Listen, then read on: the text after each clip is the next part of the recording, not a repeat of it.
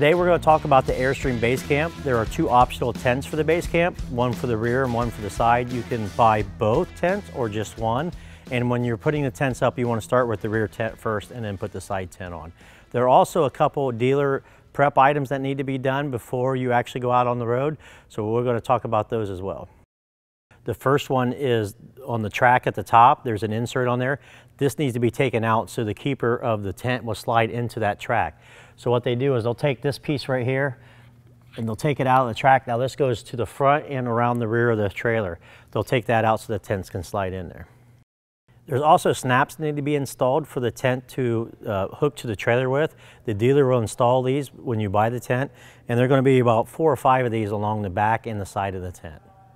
The rear tent's going to come in 2 bags. The first bag is going to have the tent itself.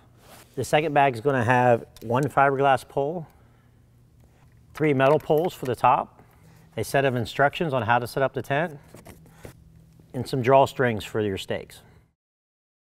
The first thing we're going to do is take the nylon cord on the tent and feed it into the track. While one person feeds it into the track, the other person will take the pull strap and pull it around the rear of the trailer. After we have the tent installed into the track, we're going to take our standard fiberglass tent pole.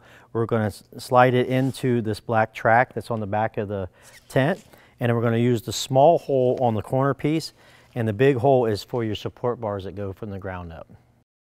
After we have the fiberglass pole installed, we're going to have somebody hold it on the outside, and then another person is going to go on the inside. They're going to take this pole and they're going to slide it out this pocket here, and they're going to clip it right on the fiberglass pole. Once we have it clipped on the fiberglass pole, we're going to slide it into the pocket at the trailer side of the tent and then tighten it out and lock it down with this locking screw.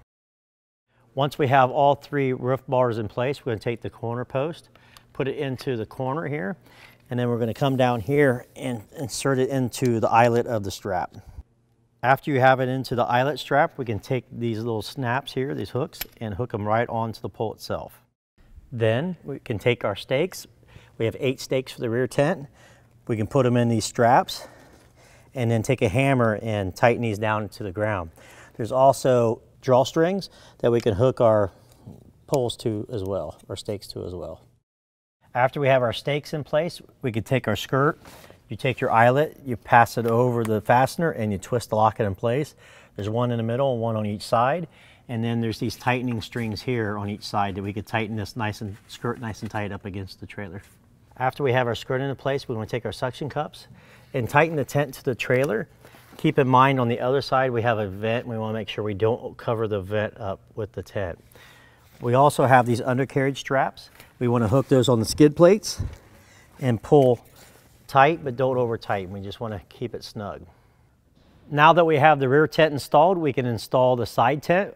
We're going to take the nylon cord and we're going to insert it in the exact same place we did as the rear tent, but slide it in the opposite direction.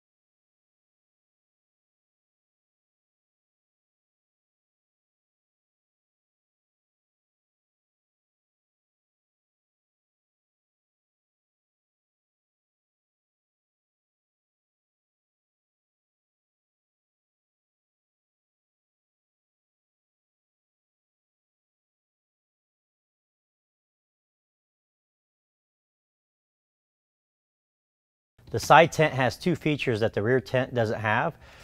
The skirting has a cutout for the wheel and the step. So we want to take the skirting and tuck it up over the wheel. And then there's a Velcro pocket here on the step. We separate the Velcro and insert it around the step.